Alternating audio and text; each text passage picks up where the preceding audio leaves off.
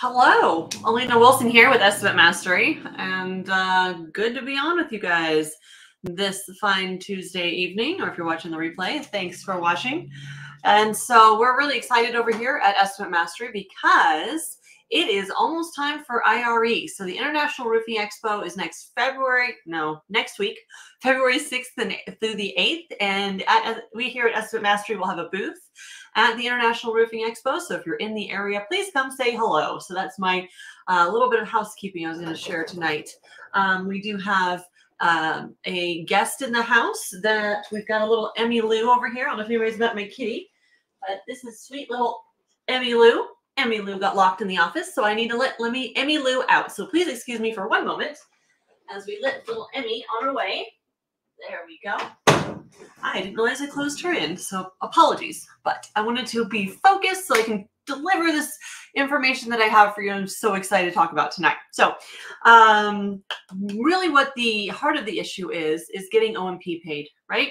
So what we want to talk about specifically on tonight's call is the complexity argument. Okay, so anybody here that I see Torres over there, but anybody here that's ever heard I can't pay O&P from an adjuster followed by because the job isn't complex enough? Anybody hear that? Anybody? I can see people like nodding at their screens right now, right? So that's what we're here to discuss this evening, and I'm here for it and really excited for all of you guys to learn. So we'll get to it in just a few moments. Yes, Alex. Hi, Alex. Nice to see you. Becky and Steve and Robert, thank you for backing me up, hearing it all the time. Now, just a little bit of a backstory. I've been in the insurance industry for 12 years. And 12 years ago, when I started training adjusters, that's where I came from, training Xactimate to hurricane, wind, tornado, cat adjusters is what they call them, or independent adjusters. That's where I come from. So when I was teaching those classes, I was parroting what the third-party adjusting firm told me to tell these new people going through the paces to get their adjuster's license and be trained on Xactimate. I sat there for a couple of years while I was still training adjusters and would say to those people going through my class, hey, you can't pay O&P unless there's 3 trades or more, right? That was 12 years ago. And I was parroting that information because I had never owned a roofing restoration or mitigation company. And I didn't understand that the Xactimate white papers actually define where O&P should or shouldn't be added. Okay, so we'll get into that in just a second. The point of the story is that I was the problem, right? I'm the problem, it's me. So it came out of my ignorance of knowing how the restoration industry actually works, okay? I had done remodels, been in construction forever, done real estate, all the things. I grew up with my dad remodeling almost every single house we ever lived in, so I knew from the age of 5 how to hold a drywall pan while he did the drywall work on the ceiling.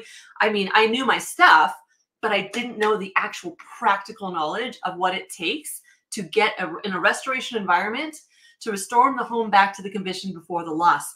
I had been in remodels, new builds, all that. So that's where we need to start with this complexity issue. Used to be 3 trades, like I just said. Now, what, 3 or 4 years ago, we've been starting to hear little whispers, and now it's heavily, it seems like in my, keeping my ear to the ground in the industry, it seems like they're heavily going now down the lane of the complexity argument. Yeah, Gregory said, heard 4 trades lately. So whatever it is, that's not, by Xactimate's definitions, that's not the rules. As much as the adjusters, insurance companies want to think that they can make the rules, it's actually not the rules by Xactimate standards. So I've got so much to say about this. This could be a 2-hour-long Facebook Live because I've got lots of little rabbit holes that I can go down. But let me keep to the high points here. So first of all, the adjuster doesn't know. He doesn't know what it takes to be in a restoration environment. It's not a retail market. It's not a retail environment that we are doing this work in. It's not somebody who wants to make a pink roof gray because that's the new trend. It's nothing like that. It's a restoration environment where damage has happened, storm-related damage, sudden and accidental is the definitions, and we are having to work in a different capacity than we do when we do a retail job. Okay, so that's where I'm going to kind of go down the road with this. First of all, though, I need you to understand what I mean by the rules are written in Xactimate about who gets O&P and who doesn't. Okay, so there's a white paper out there. Many of you have seen it, but for some of those that are newer or just following our channel, I want to be sure to be clear what the rules are about about the overhead and profit. So if you look at the white paper on O&P, you can find it over on Xactmate's e-service center, and you can see a clear line of definition. There is overhead and profit baked into each and every line item in Xactmate that's over and above the labor and materials on every single price list. However, that overhead and profit is designated for the subcontractor. As soon as you become the GC, I'm trying to be an umbrella here, as soon as you coordinate the trades below you, you now become what Xactmate defines as a general contractor. They also have a roofing white paper that actually isn't on the site at the moment. I think they're redoing it. But that roofing white paper even lined it out further. It said that the market used to call for roofing contractors that just specialized in roofing, and that those organizations are now called roofing sales organizations. Since the roofing sales organization now hires out the subs, that means that Tom Smith, who owns Smith Roofing, isn't taking his hammer and going and hammering the roof. He's subbing it out. That in this new environment, even trades such as roofing, the single trade is warranted O&P if the roofing sales organization is ran by a general contractor and is subbing out the work. So that's the line of demarcation. Is the work subbed or is it not? That's where mitigation contractors come into a little bit of hardship because a lot of their employees are W-2'd. Okay, so that's really the line. Yeah, the roofing white paper, Becky, is not available right now. I have it on my inside of my paid membership, but the one that used to be on the site isn't there yet. I'm an Xactmate certified trainer. I'm lobbying to get that put back on the site currently. So right now, it's not available to the public, but hopefully it'll come back soon. But you can find it at eService. Is it Verisk now? They changed their name. eService.exactware.com is where you used to find it. And I can put that up as a banner really quick. Give me a second. But you can find the overhead and profit white paper at this website. I think it's Xactware.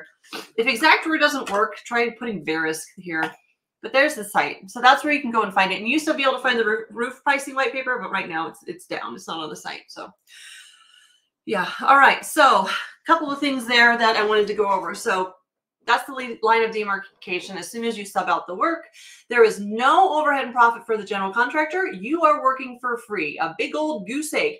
You don't work for free, Mr. Adjuster. I don't work for free. So let's get down to brass tacks and how we can get this overhead and profit at it, because I'm working in a restoration environment. That's the verbiage right there. I'm working in a restoration environment and not in a retail environment. Okay.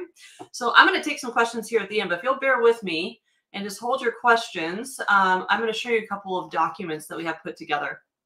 Now, we, as of a couple weeks ago, here at Estimate Mastery, of course, I have a paid membership and all of that. But for our members, we've put together a document that I wanted to give you a glance at of the direction that we're going to solve this complexity argument, or it's not even an argument, there's statement, right? It's an opinion. It's not based on facts. So that's what I talked about on a group coaching call for my members earlier today. Was they love to put us in a gray area where there really isn't any definitions and it's all loosey-goosey. No, let's bring it back to reality. There are facts that we can talk about. I appreciate your opinion that it's not complex enough, but let's talk about the facts. In a retail environment, let me just show you this doc real quick. I didn't have this on deck, so let me get him up on the screen. That's going to be this one right there. Yep, there we go. There's our coordination and complexity. This is a document that we share with our inside paid members here at Estimate Mastery, but I wanted to give you a glance over it. It's nothing fancy. We're just reminding the adjuster of the high points. So for instance, complexity for insurance work or restoration in a restoration environment as a GC, general contractor, includes, well, guess what? Now we have to collaborate with you. If this is a retail job, I wouldn't be talking to you. I'd be knocking the door. I'd be selling the roof. I'd be doing the build. I'd be getting a check. Now, what used to be a simple proposition of getting, from tip to tail of the sale is now being dragged out over months. I have to learn a new piece of software called Xactimate. I have to hire my admin to build the stupid estimate. I now have to submit it to you and wait for you to take your sweet time to get back to me. And once we do have a conversation, you pretty much say no to everything. This is not a simple retail environment. This is a restoration environment. And there is much complexity and coordination. There's your other word. Not only is it complex, you have to coordinate. Okay, so that's where this comes into view. I now have to order an Eagle View. I now have to get in the attic and make sure there's everything's copacetic there, that there isn't anything that, it's leaked further on down because it's a restoration environment. That means damage has happened. Code documentation. Now I have to go look at my manufacturer documentation to make sure that that meets code and vice versa. Safety documentation, which a retail job, you might have OSHA, but that's something to take into consideration. Photo documentation.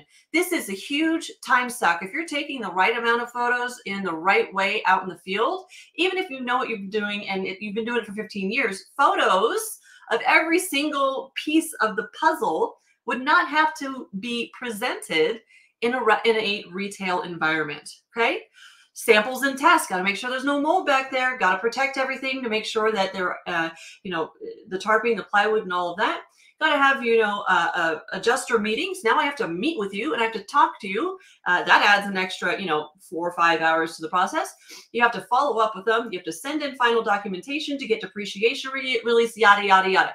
Even this first section, y'all, the first section of my long document that I have built out here, even the first section, that's where we got to take away the gray area and you got to talk facts, not opinions. We don't work in gray areas. We work with facts.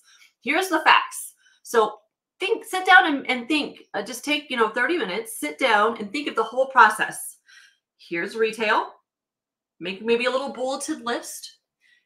Here's restoration environment. Here's my insurance work. What do you do that's much differently than you would on a retail job? And that's really the meat and potatoes of what we've created here. That's all it is. We just take the time to sit down and put pen to paper. So I don't care. Pull out a notebook right now and start jotting some of these things down. Anything that's different than a retail environment brings the argument that it's now in the realm of complexity. Okay, I will not send this document to you. I'm going to take off this little banner here for us. The document that I showed you will not be sent to anyone. It's for our paid members, but all I didn't do anything fancy. I'm not a unicorn. We sat down with, some of our coaches and just put pen to paper about what all the differences are. That's all that this really is. Of course, it's nice that the work is already done for you if you're one of our members. I think we had a couple members in the chat there for a second, but yeah. Yay, Christopher. There's Christopher. He's one of our members. Yep, you can get that inside the university. We're posted it. So anyways, again, we're not unicorns. Just sit down and think of what the differences are. Trades, that's a different argument, right? So I kind of like that we have complexity. It's more of a gray area. When they say 3 trades or more or 4 trades or more, that's a little harder to dissect that argument because there's a hard line there. Well, actually, No, but when complexity comes into it, ooh, let's define complexity. You may actually go to your Webster's dictionary and pull out that definition and then just start a little running document of all the complex things that you have to do on a daily basis compared to a retail environment. Also, it goes back to if there's no overhead and profit added for the general contractor over all the estimate for the coordination, then you're working for free, okay? The other thing that happens, and again, I'm almost at my 15-minute mark, but what I want to tell you, the other thing that happens that you may not know is the underwriting process. Most of the time, and I'm not saying always, there are some interesting policies being written right now, but most of the time, your insured is paying a policy premium that includes general overhead and profit, and the insurance company gets to take that part of the premium, put it right in their pocket, and they don't pay you out. See what I'm saying? They're paying for the O&P, but the insurance company isn't paying it for the roof or the siding or whatever it is, interior work, if you don't have enough trades, yada, yada, yada. That's where Xactimate has that definition because they had to put a clear line of what was going on. And then it goes into getting that policyholder to understand you're paying for something you're not getting. They're not going to pay me as my general contractor. So the more you can leverage the policyholder, the homeowner, whatever you want to call them, the better off you're going to be. So that's the kind of the third piece of the argument. It needs to come from the person who holds the policy, Of course, we never discuss policy with the adjuster as contractors, but you can inform them and show them. Yeah. If you're a public adjuster, you can say that all day long, but us contractors, we don't want to cross into unlicensed practice of public adjusting. So we inform the homeowner of what's going on, and yeah, how does that feel to have them pocket that part of the premium that you've been paying for the last 30 years, Mrs. Smith? So anyways, yeah. Yep. Anyways, that is what I have for tonight. We are up on time, but hope that was useful to you. Of course, please, if you like these videos that we've been doing, please do me a favor and give me a thumbs up. I know you hear this all the time in other videos, but it actually helps the creator, because that tells the algorithm that they should show this video to more people. So if you like this, please give us a thumbs up. We'd love to hear a comment. If you have a question, we always try to respond to everyone that puts a comment in our section here. And of course, if you'd like to follow us, I will be at the International Roofing Expo next week.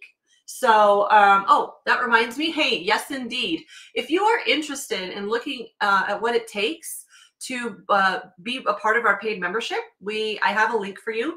Right now, we only work with roofing exterior contractors or restoration contractors. So if you're an adjuster, sorry, there's other training out there for you.